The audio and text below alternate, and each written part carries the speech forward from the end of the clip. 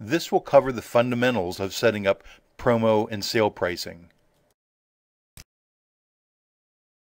There are three different types of sale and promotions you can set up. First, there's contract pricing, then promotions, and then specials. You can use any one of the three to create a sale or promotion. The intended way to use these is to use contracts for customer-specific sales, promotions are generally speaking date-related, and specials are long-term, not actual sales, but 3 for $1, buy 2, get the third one free, that sort of use. But you are not required to use them that way. You can use them in any way you want. The primary reason to use one over another is the order of precedence. Counterpoint first looks at contract prices, and if it finds that item is on sale, it uses that price and doesn't look any further. If it doesn't find it in contracts, Counterpoint then looks in promotions to see if it finds a match. If it doesn't find it there, it looks in specials. If not there, then it sells it for the normal price one. So if you're creating a sale that you absolutely want to take precedence over anything else in the system, then use contract pricing, because that always comes first. We're going to create a promotion for this example. In this example, I'm setting up a promotional sale. First, we enter a group code. This has to be a unique name. Then enter a description to describe this sale. We'll skip mix and match code for now. We'll cover that later. If this promotion is going to have a beginning and ending date, you can enter that or check no begin date or no end date. Now we'll go to the Rules tab. First, you enter a name for the rule, and you can have as many rules as you want. Next, enter the minimum quantity to qualify for this rule. For example, if you get a price break if you buy 5 or more, you would enter 5 here. Now select the method. You can choose from several methods. After choosing method, you then select the basis. For example, if you used the method of pick price, you would then pick regular price, price 1, 2, 3, standard cost, last cost, etc. Or you could pick discount and then again select discount from regular price, price 1, 2, 3, etc. Then you enter the amount or the percentage here. Now that you've entered your price, you need to select which items. You can select an individual item, a category, subcategory, or any other item attributes. If the attribute you want isn't here, then you can customize it. Just right-click in a blank section, choose Customize, click to add a field. Then, after adding the field, right-click and pick Simplify. Now you've added the new field, which can be included in your filter. Now we'll move to the Customers tab. If only certain customers will qualify for this pricing, you can enter that information here. Now we'll go to the Sales tab. This tab allows you to filter by store information and ticket information. Let's open an existing promo and examine the rules. Here we have a book sale. As you can see, there's no beginning or ending date, so this always applies. As you can see, we have 3 rules. Buy 2 and get 10% off, buy 3 and get 15% off, buy 4 and get 20% off. You can see the first rule, minimum quantity 2, method discount percent, basis is price 1, and the amount is 10%. The item filter is set to anything in the book category. The customer filter is blank, meaning all customers qualify. And the Sales tab is blank, so no filtering is done in this tab either.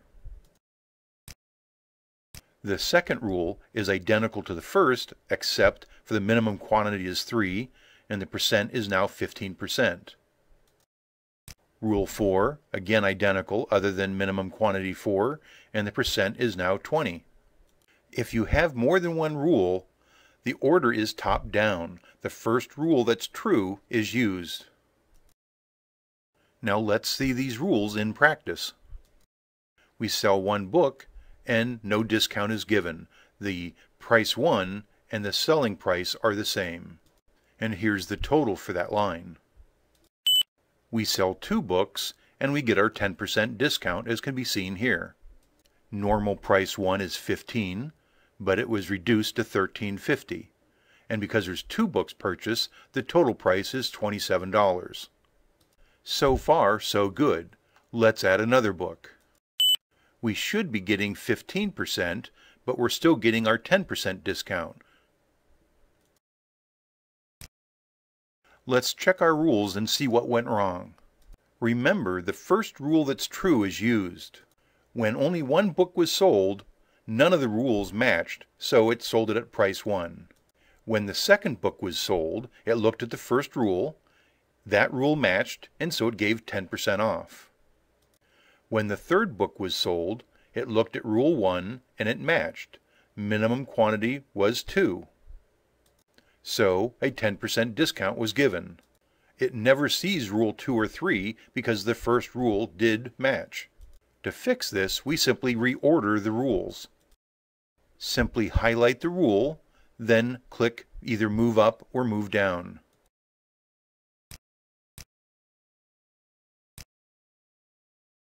Now, when we sell one book, no rules will match. It will sell for price 1. When we sell two books, the first and second rule do not match, so it makes it to the third rule, and a match is found, and it's sold for 10%. When the third book is sold, again, rule 1 does not match, rule 2 does, and it's sold for 15% off. And lastly, when a fourth book is added, it will get 20% off. If 5 or more books are sold, the first rule is still true and they get 20% off. Let's save the changes and see what happens. The first book is sold and it's sold for the full price. The second book is sold and we get our 10% discount. Our third book is sold and now you can see we've got our 15% discount, $12.75. The promotion rules we've created work great when selling the same item. But for this book sale, we want the discount to be given for any combination of books. So let's test this and see if it works. We sell one book and it sells for full price. This is correct.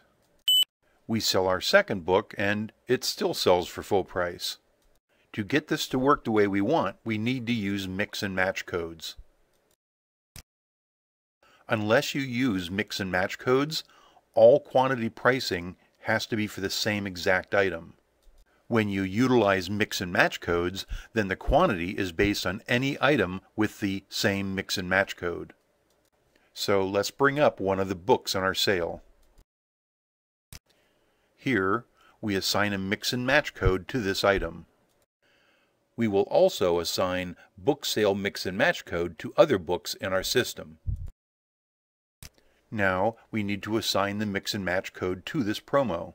Because this was a previously created promo, mix and match code is grayed out. As long as your security code allows, you can use the lock button to unlock this field and assign our mix and match code. Now let's save the promo and see if this works. We sell one book and it sells for full price. This is correct. We sell our second book and notice that both books now have 10% off.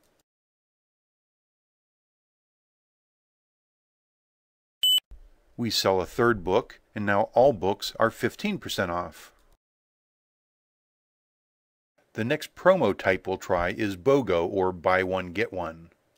You're not limited to buy one get one. It could be buy 10, get one half off. Most combinations can be configured.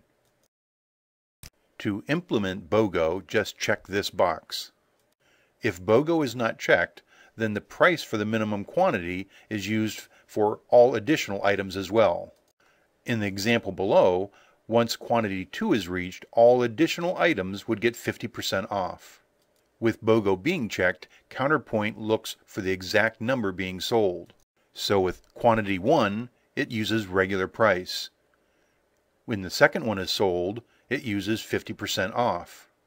With quantity 2 being the highest level listed, Counterpoint will start over again with the third item sold. Let's see how this works. We sell 1 for the regular price.